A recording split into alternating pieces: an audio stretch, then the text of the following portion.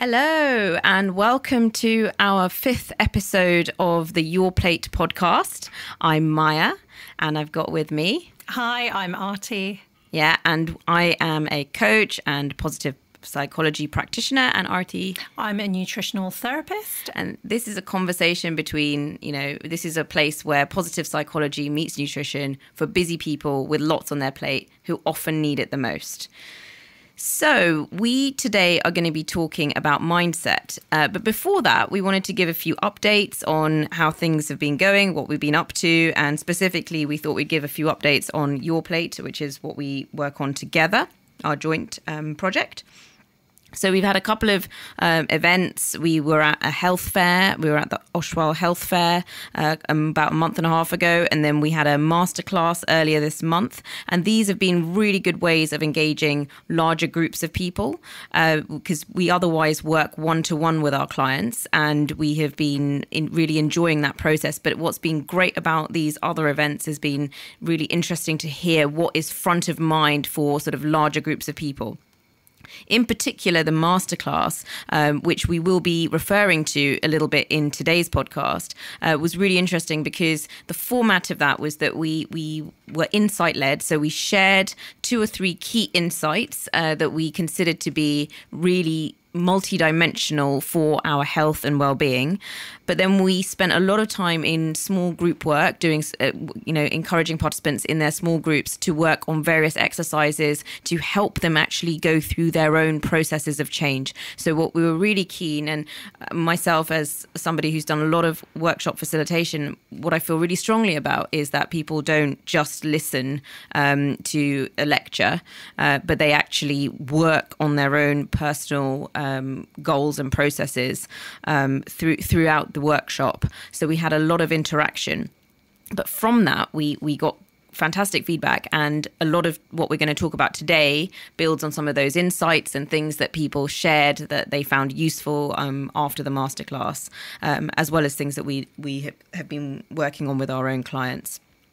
So that's a little bit of an update on Your Plate. Is there anything you wanted to add, Aarti? I think that's a really good overview. I mean, unfortunately, I couldn't make the Oshwell Health Fair, but I heard it was a raring success, not just our stand, but lots of other people said it was a brilliant event.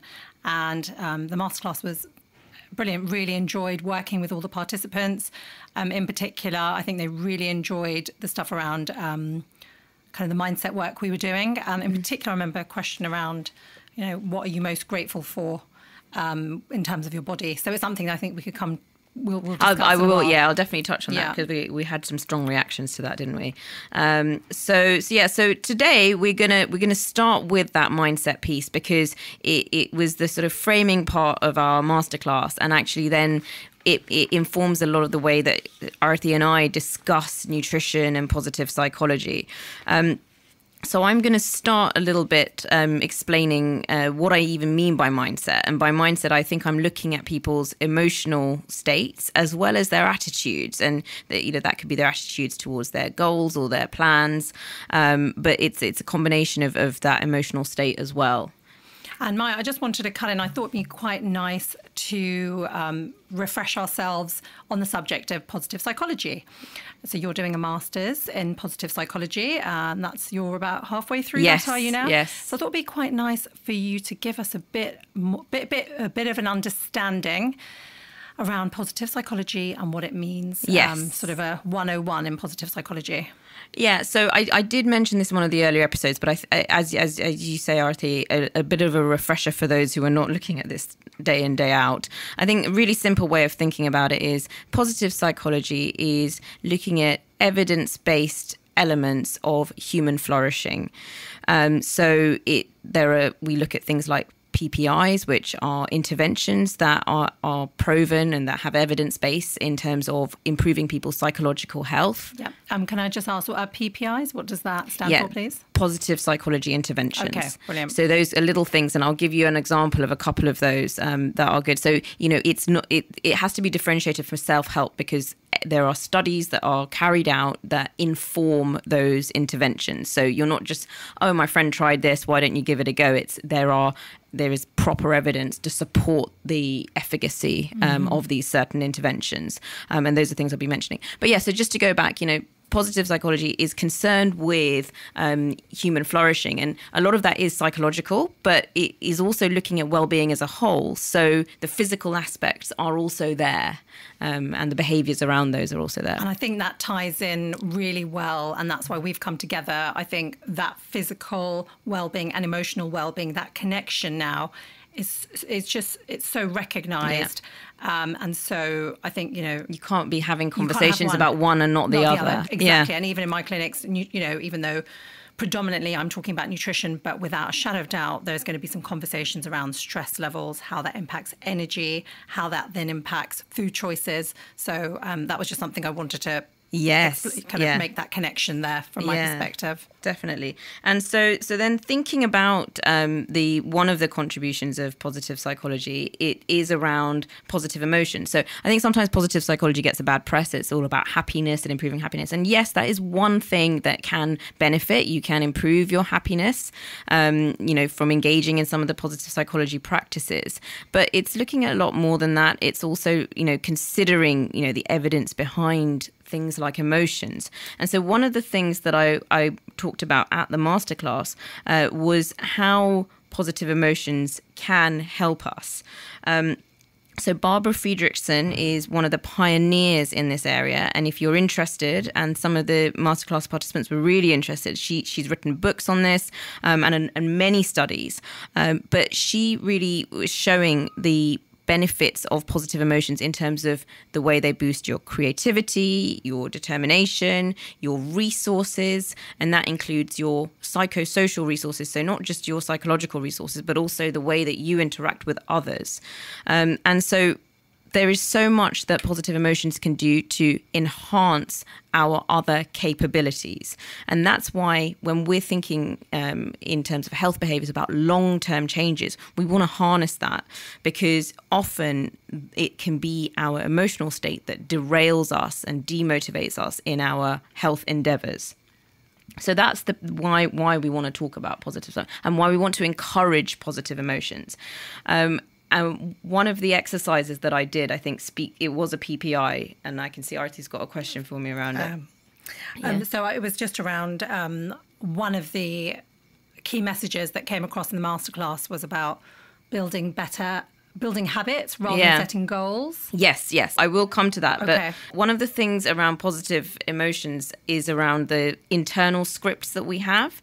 And so what we did at the masterclass was we asked people to do 3 things, and these are based in the evidence around how we can start to rewrite our scripts. One of them is around gratitude. So Aarti, I can see you've got a question for me. Yeah, so I heard this really lovely phrase, I think on a YouTube video, and this endurance athlete was talking about, we are the story that we tell ourselves. So it's that internal chatter that we have to ourselves. How can we sort of, if you have got negative scripts, how can we disrupt those negative scripts in the short term? Yeah. What is the positive psychology perspective on that from yourself? Yeah, so there's so many different tools that we can use, and they will all be, some will be more successful on some people than they will on others. But this is one of the things that positive psychology has looked at. What sort of interventions can we do to shift our state? So one of the things that is probably a lot of you have already heard about, but I do want to share a couple of insights around it, is the gratitude one, but really make it this practical on a practical basis. So we'll probably all hear about gratitude. For me personally, I remember being on my first mat leave, and it was winter. I wasn't feeling great, and I just started using the gratitude journal every evening I probably did it for a week, and I noticed very quickly a shift in my mental state, because all I did was write 3 things down that I was grateful for. There was more than enough to write about. Sometimes I felt that I couldn't, narrow it down even, and I added more things. But I really noticed a rewiring happening for me. So that's on a personal level, but there have been countless studies in positive psychology around the positive benefits of gratitude and writing your 3 good things, say before you go to bed, and how that kind of starts to shift the way that you think. So what we did at the masterclass was I wanted to harness some of the different tools that are being used to start to, confront or disrupt your mental scripts. And so I asked the participants to write 3 things down. I asked them to write down one thing that they're really proud of in terms of what they've done for their body or their health. One thing that they're really grateful for in terms of their health and their bodies. And one thing that they really love about their bodies. And, this was a masterclass around nutrition and well-being. And so we focused it on those aspects. And this produced a really, really interesting conversation in the room. So first of all, people were talking very animatedly, but a couple of people said they really struggled. They really struggled to write one thing down that they loved about their bodies. And I think that's quite, telling to think that people have often, not taken the time or haven't reflected or have not, sort of gone down that thinking route. So can I just ask, so would potentially sort of doing a gratitude journal almost give you that impetus that it challenges the standard way that you would think about your body, and does it kind of open up your mind? Does it make you more accepting of your body? Does it make you appreciate your body more? Would doing something like the gratitude journal, for example, make that exercise easier because you're just finding it easier to express gratitude because you're practicing it every day? Absolutely. And so, like I said, we made it specific because it was about health and fitness and physical. That's why we made it specific. But you could do this just about all things that you're grateful for, and you sort of increase that being in that state of appreciation. So that was really, the purpose of doing the exercise. And yes, you could definitely, sort of increase your chances of finding things that you love about yourself by doing these sort of activities. So that was one, so people were saying they found that really hard. The other really nice thing was that at the end of the masterclass, people walked away with one keystone habit that they were going to work on. And one really sort of switched on participant said, actually, I'm going to work on doing the 3 good things, the gratitude. But the reason I'm going to do that is because I came here saying I want to kind of improve my chocolate behaviors. She was sort of found herself reaching for the chocolate, and that was annoying her that she didn't have the sort of in her language, the self-control. But she said actually she realized through the masterclass that it was her mood that was making her reach for the chocolate. When she felt bad about herself or when she was feeling down, that's when she was reaching, for the comfort snack. And so actually she decided to work on her mental state instead. And so she was doing, she was going to be doing the gratitude in order to make that connection. So she'd obviously really walked away making that connection. So I thought that was fantastic. Can I ask, and I just you said the word keystone habit. Is that different to habit? Well, yes, I am. I'm gonna talk a little bit about habits later on.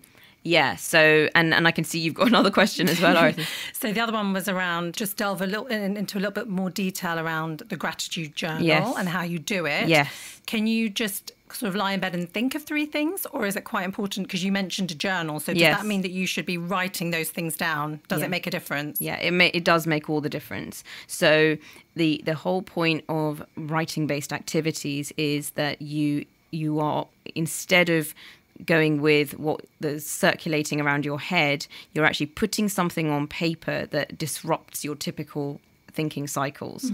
So it's really important to commit pen to paper because then you're making that physical, and there is research about the power of the written word versus allowing things to just kind of go around in your head. The other thing, and I think you had touched on this earlier with one of your questions, was why how does something like gratitude can actually help us rewire, and it's because some of the way that we're wired from an evolutionary perspective are to focus on the negatives.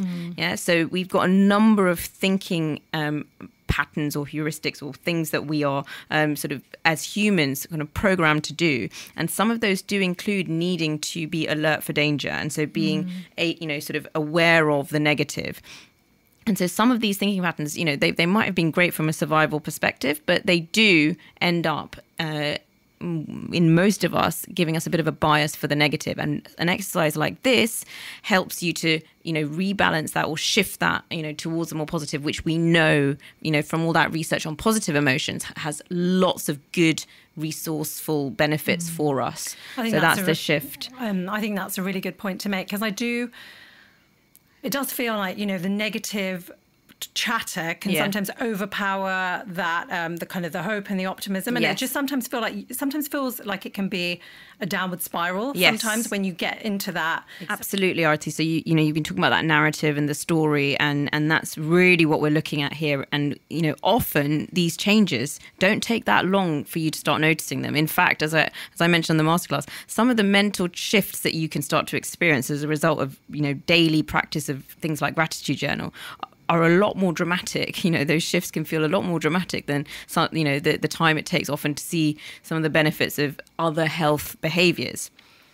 So Maya, I just want to ask, so how long have you been doing the gratitude journal? Yeah. And are you able to actually keep it up for long periods of time, or do you find you have a phase where you'll do it and then? Yeah, I turn to it when I'm aware that perhaps my mood is lower or something maybe has knocked me and I want to sort of restore, good state of mind. The research is actually not about doing it forever. They've shown that the efficacy is really strong in the first few weeks of doing it, and then there is some adaptation. So I personally really enjoy it, and because I'm a heavy journaler, I do end up writing nice things before I go to sleep. So whether that's nice things from the day or about my kids, and so I am doing some version of it always. But if that's just my steady state, and I do my planning at the same time. But the evidence is actually that you don't need to, do this for forever, unless you really fall in love with it, which is possibly what's happened to me. I really enjoy writing, and I always have enjoyed writing the nice things. Can I ask questions? So this reminds me, when I was younger, sort of probably late teens, I would write a diary, and it was just sort of writing like what had happened during the day, a few thoughts. And it was interesting. I maintained it for about 5 years. And then I think it was the busyness of starting a new graduate job, which was really full on. And it just went out the window. And I've never got back to getting back into that habit. And so were you quite into writing diaries when you were younger? I've got them since I was literally 10 years old. And I used to write good things that had happened to me in the day and like write ticks next to them. And I used to write bad things that happened and write crosses next to them. So I was doing some of this stuff. So that's the thing about a lot of the positive psychology stuff, is that some of it is quite intuitive, and you'll realize that you naturally do some of it anyway. It's just that there's evidence base for, huge aspects of it. So I've always maintained a diary, and I use it as a mixture of personal coaching for myself, but I also, in fact, it was probably going to be one of my loves of the weeks that I was going to talk about. But so I use it for planning, I use it for my mental state, but increasingly now that I'm aware of all of these tools that you can use, because there's 3 good things, there's silver linings, there's so many. We will touch on other ones. I often integrate those as well. So anyway, that's us laying a bit of a foundation for mindset, positive emotions, how they can really support us. And really it goes back to the fact that, think about yourself. Do you, when you're feeling demotivated, when you're feeling bad about yourself, when you're not, in the best state of mind, do you engage in the most positive behaviors and supportive behaviors for your health? And so and there is, again, research around this. Negative mood can often inspire change. Yeah. It's just that what we don't want to do is be in a constant state of negativity, because then we're missing out on a lot of the positive emotions that can support our long-term lifestyle, behaviors that we want to be consistently engaging in. I was just reflecting on situations where I'm maybe feeling down. Yeah.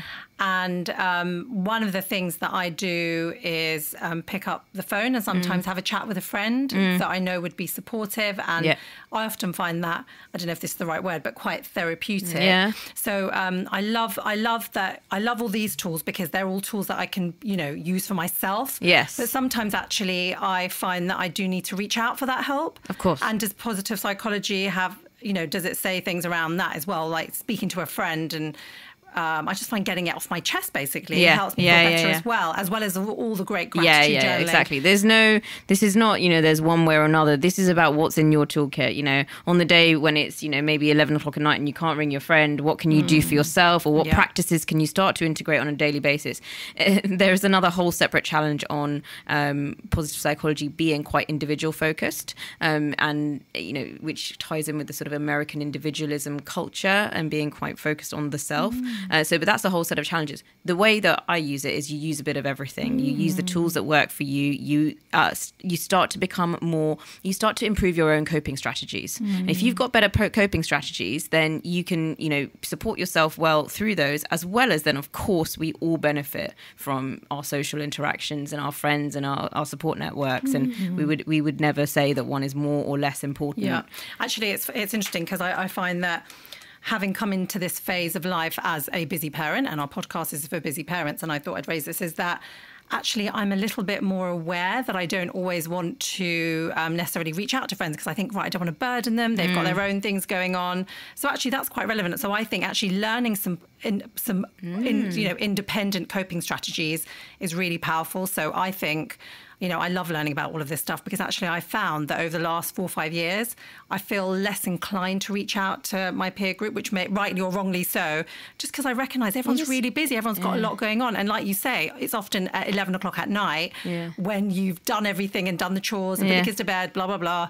And it's at 11 o'clock, you kind of reflect, you think, right, God, it was a bit of a hard day. Oh, I could have fancied having a chat with, me. Whoever, my best mate, but she's probably in bed, it's too late. So actually, I think it's a really, it's quite appropriate. It's quite appropriate, isn't it, for that busy lifestyle stage that we're in, where you're sensitive to the fact that and also just the way we are. It's not like we're kind of all students and surrounded by our friends all day long, or in the workplace again. There's a limit to the degree which you can share. So these are great things to have in your own coping strategy toolkit.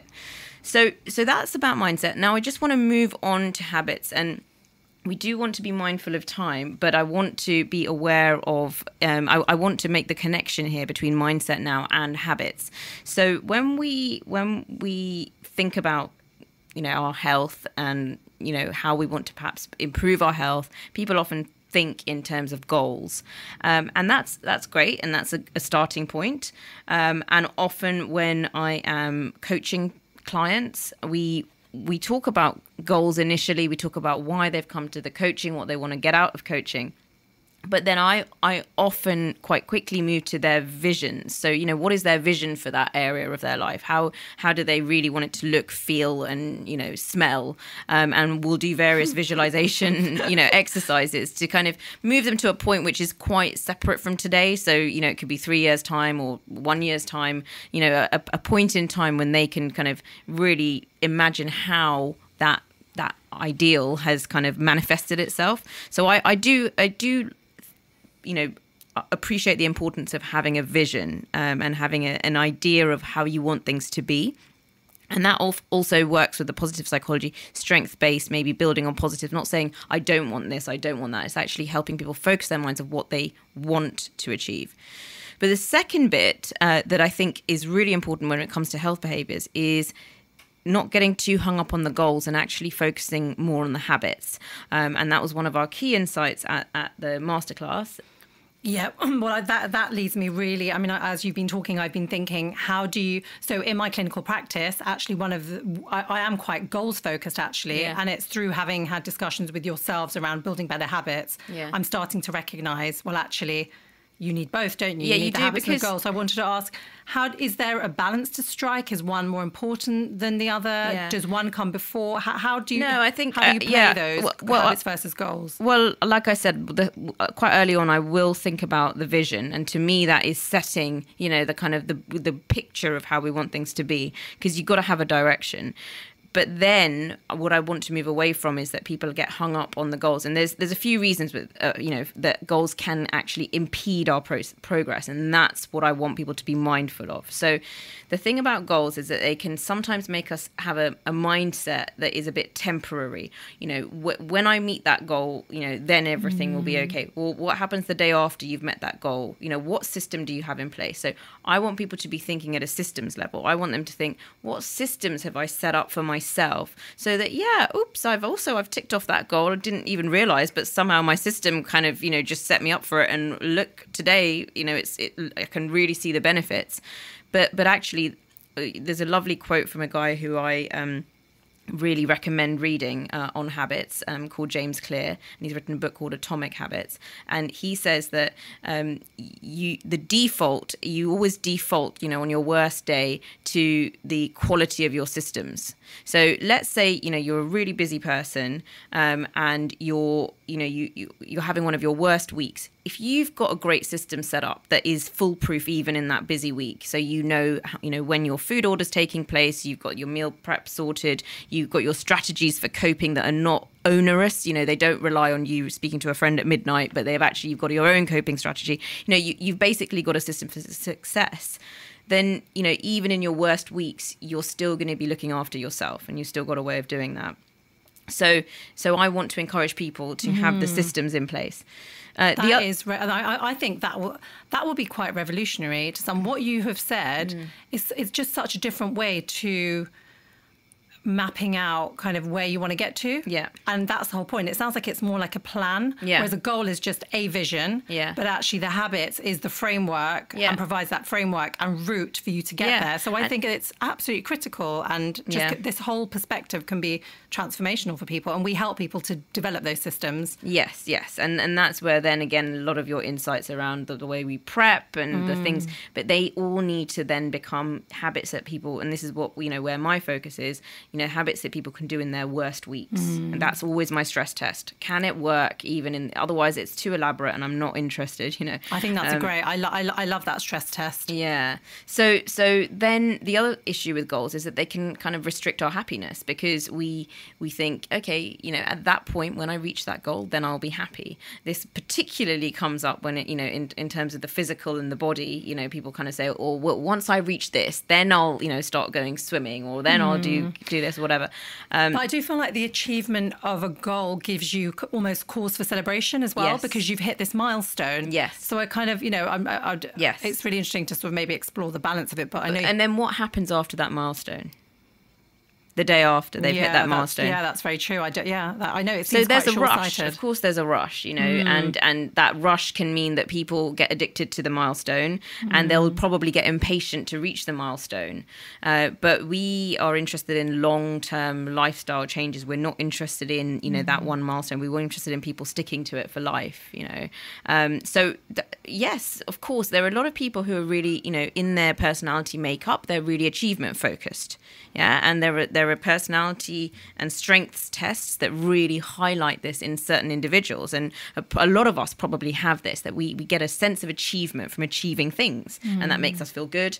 But you can get a sense of achievement from enacting your habit. Yeah, you can get a sense of achievement from going for your run, which is part of your system, or you can get a sense of achievement from doing your act of self-care, all of these things. It's actually making me think, as adults, we could potentially benefit, this is just an idea that I'm having, of having almost like a reward star chart that you sort of put stars on every time you go for a workout. And then after, once you've got 30, similar to sometimes what we do with the kids to help, and then you sort of maybe treat yourself to a new dress or a manicure or pedicure. I was just trying to think like how because I feel like how do you reward, how can you reward habitual behaviour? Exactly. And so this leads me to my last issue with goals and what we need. I'm not saying just to be clear, I'm not saying don't have goals. I want people to be mindful of how they can help us and how they can sometimes also bring out other behaviours that might not help our long-term progress. The other thing to be aware of with goals is that they can create a bit of a yo-yo effect rather than a marginal gains effect. So when, let's say you have a certain target in mind, you don't meet that target when you wanted to, you get frustrated, you give up with your system or whatever habits you've set up, and actually physically your body was just on the cusp of making some breakthroughs. It's just that it wasn't happening in the time frames that you thought they should happen. So actually then you get, annoyed with yourself, and then you're on a yo-yo, rather than this slow, steady, improvement, which actually, when it comes to health behaviors, that's what's going to pay off in the long term. A lot of us, I remember having to really make this shift in my mind when I was young, because being somebody that sort of, would do a big push before an exam, and, then you tick off that goal, and, then you can move on and you never have to look at that textbook again or whatever.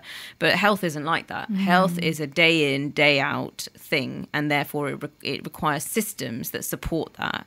And I think particularly with health, then goals can really interfere longer term. I think the perfect example of what you're saying would be weight loss. Yeah. Pretty much 90% of my clients who are trying to lose weight, they tell me these are the phrases: I'm forever on a diet. I've been on a diet for 20 years. My weight yo-yos. And actually, probably it's because they've got this goal. I want to lose 1 stone. Yeah. They go on this sort of like crash diet. Yeah. Doing, like you say, not sustaining any kind of positive long-term behaviors. And then as soon as they stop that, they reach their goal. They're back to their old ways, and the weight piles on. And then it's just a cyclical up and down. And actually, the clinical research is showing now for sustained weight loss, you need to kind of be changing your way of life. Yeah. Long-term dietary habits, long-term lifestyle changes, and actually the foundation for that, I can make that connection is going to be good diet and lifestyle habits. And remember, what was that quote, that stat that you shared at the masterclass around vegetables, that just, there was wasn't it a meta-analysis, like quite a good study around vegetable, consumption, and that people, if they had consistently eaten vegetables over a 3-month period, a year later. Your weight loss is going to be that much more sustained, because you're going to have, so with the great thing about vegetables is the fiber content in vegetables, keeping you fuller for longer, plus all the other brilliant benefits to your gut and your gut health, so that in the long term, once you've developed that habit of eating more vegetables, not just I'm going to eat 5 portions of vegetables for the next 3 months until I've lost until I've lost 1 stone, that long term developing that habit of just eating more whole foods, plant-based, and vegetable foods over a longer period of time is going to mean that you're going to weigh, I think it was about 2 kilos or 3 kilos less over a long period of time versus the people that are not eating vegetables. Which I think is just a lovely example of it. Like, all you're doing is adding vegetables to your diet. I'm asking you to add something in. We're not even depriving. Yeah, exactly. So that's my sort of what I like to set people up with in terms of goals versus habits, and really, because the other thing about habits is that you can control your habits. Obviously, sometimes we all feel out of control, and I personally, as somebody that always puts my hand up as a comfort eater, I don't always think I can control my cravings, but you can control your habits, but you can't control the outcomes. So even with the goals, we want to think about input and process goals. So I want to be, exercising this many times a week, or I want to have, I want to eat vegetables, 5 times a day, versus outcome goals like I want to reach this, I want to be this person. That's an outcome goal. And when it comes to health, we don't always have so much control over that outcome and when it's going to happen. One of the lovely things that happens, and this is time and time again with my clients, is we do a visualization. We talk. It could be a year in advance. It could be 2 years, 3 years in advance. And then at some point, randomly, I'll get an email and they'll tell me, "You'll never believe it, but that thing that we wrote out together, that vision that I had for my life that I really thought was a dream," because I asked people for their 10 out of 10, imagine everything's gone perfectly vision, that you'll never believe it, but it's all happening. And it's not like they set a date to kind of check this. It's just at a certain point when you have articulated these visions and then you set up the systems, at some point these things will materialize. There is one other factor, which is the obstacle, which I'm not sure if we're going to get into today, which is about sort of anticipating obstacles to your habit formation. What do you think, Aarti? Should we talk about that another time? I think it's a really big subject. I think. Yeah, we could do that another time, I think. Okay, all right. So that's where we are in terms of mindset and habit. Yeah. Did you have anything else you wanted to add, Aarti? Well, I love doing our love of the week. So I was going to ask you, Maya, what is your love of the week this week?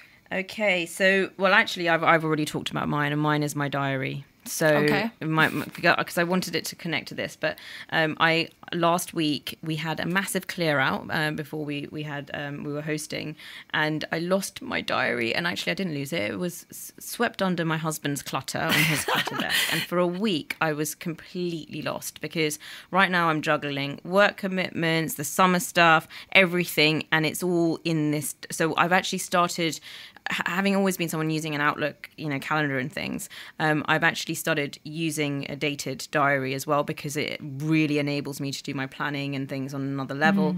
I lost it for a week and I was so miserable, and I'm so happy to be reacquainted with it. Brilliant. That's my love of the week. That was your being reunited with your diary. So my love of the week, well, at the moment, we are in the midst of July.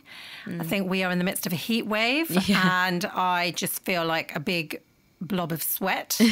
So I've been experimenting with different ways to keep cool. And as you know, I love my ice packs, generally for transporting food, but at the moment they are keeping me nice and cool. So what I'm doing at the moment, and actually at the moment while I'm recording this podcast, I have taken my shoes off and I have my bare feet on a big cold ice pack. Now, there's a reason it's on my feet. I'm not that weird. Your feet, actually changing the temperature of your feet changes your core body temperature. So I don't know if you know in the winter when it's a bit cold, when you put socks on, it just makes you feel really warm. Not just because your feet are warm, but it's warming up your whole body.